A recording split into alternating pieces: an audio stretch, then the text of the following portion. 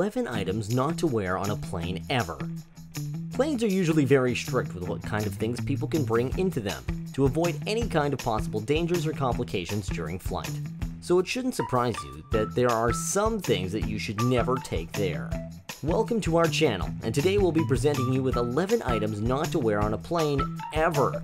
Stay until the end of our video to find out which things you should avoid at all costs for bringing or wearing on a plane, and also subscribe to our channel for more great videos like today. Without further ado, let's begin with our countdown. 11th place, super tight socks. If you want to travel comfortably, then please avoid wearing super tight socks at all costs. You can easily use these when on the ground, but tight socks can cut your circulation and lead to unfortunate blood clots in the air. A good way to tell if your socks are too tight for plane wear is to see if they leave marks on your legs. If yes, those are too tight, so please don't wear those and try something lighter. 10th place, power banks. These ones are in a bit of a gray area. Many passengers use power banks as spare batteries for their devices.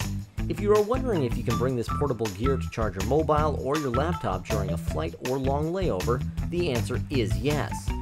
Note that only power banks for personal use are allowed, and they must be placed in your hand luggage or carried around. The problem is that when you bring power banks into checked luggage, which cannot be brought to a plane, like lithium batteries which are combustible. On top of that, your power banks also have severe restrictions. All power banks rated less than 100 watts are allowed in your hand luggage. If your power bank is 100 to 160 watts, you need to get approval of the airline before you can pack it in your carry-on. Power banks of unidentified power or power higher than 160 watts are not allowed on board the plane. 9th place, high heels. Heels might be your go-to footwear when clubbing or going to the office, but using them for traveling, especially for long transcontinental flights that will probably exhaust your willpower, is something you should definitely avoid. You might be willing to use high heels when at the airport for the sole reason that it saves room in your suitcase in cases of overflowing luggage. But when you're actually on the airplane, it's time to switch to some flats. Not only do your feet swell when you're in the air, but the teeny tiny case where there needs to be an emergency action taken during your flight, you want to be steady and grounded and not have the possibility of tripping. 8th place, fire hazards. No one wants to have a fire when on the ground, so imagine how dangerous a fire on a plane could be. That's why you should avoid bringing fire hazards at all costs. That means avoid fringe and flammable materials, and make sure to have your body covered just in case. In case there was a fire on a plane because of a lighter or a misplaced electronic item, you're probably going to have to down an emergency slide. Emergency slides are not fun to go down and hurt a lot, and it's not a smooth landing once you reach the end of the slide. And the more you cover the surface of your skin, the more protection for your largest organ. 7th place, skimpy clothing. As we mentioned earlier, the best thing you should do when going on a plane, even gauging the possibility of an emergency, is to be completely covered at all times. It gets cold on airplanes, so even if you're heading to a warm weather destination, make sure to bring light layers for the plane ride. That means no skimpy outfits, so you don't end up freezing when on the plane. 6th place, offensive clothing.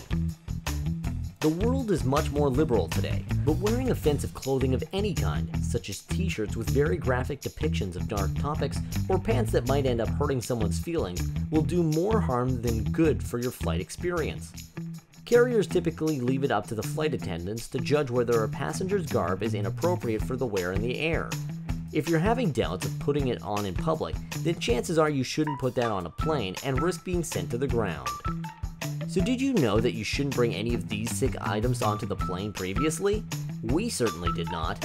Remember to subscribe to our channel and turn notifications on for more great videos like today. So, let's keep going with our countdown. 5th place, jewelry and metal. Wearing any kind of accessories such as medals, keychains, and anything that might be considered a potential weapon, or even jewelry, is a big no-no when flying. Even gold pieces you think are safe might not be. You might end up triggering alarms, which will slow you down considerably during TSA. Even the shape of your jewelry can be an issue, and any kind of TSA agent will be very strict with these kinds of things, so it's best to be safe than sorry.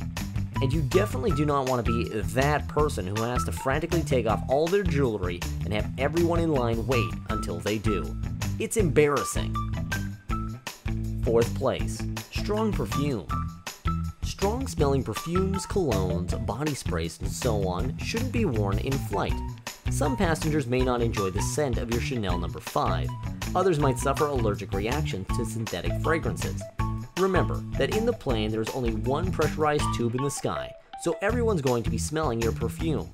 We all want our friends and family to know that we shower and smell well, but really, you wouldn't want a bunch of strangers stranded in a flying vehicle with you to smell something like pointy cinnamon for 4 to 8 hours.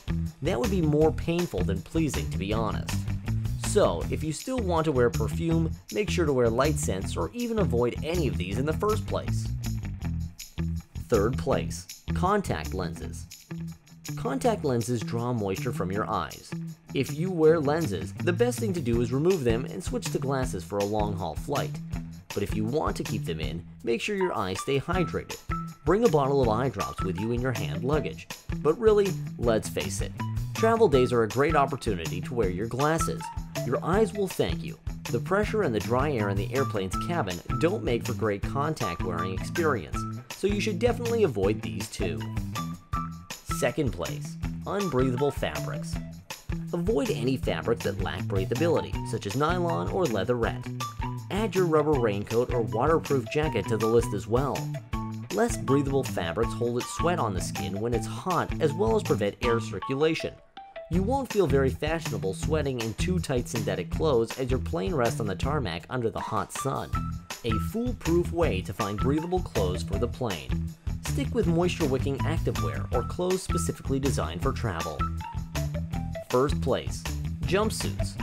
Okay, this one should kind of be obvious but still bears mentioning. Airplane bathrooms are the tiniest thing ever, and there's little space for anything that doesn't involve fulfilling your needs. Lest you drop your wallet in the toilet or fall and smash through the bathroom door, wear something that isn't likely to cause difficulties in the plane bathroom.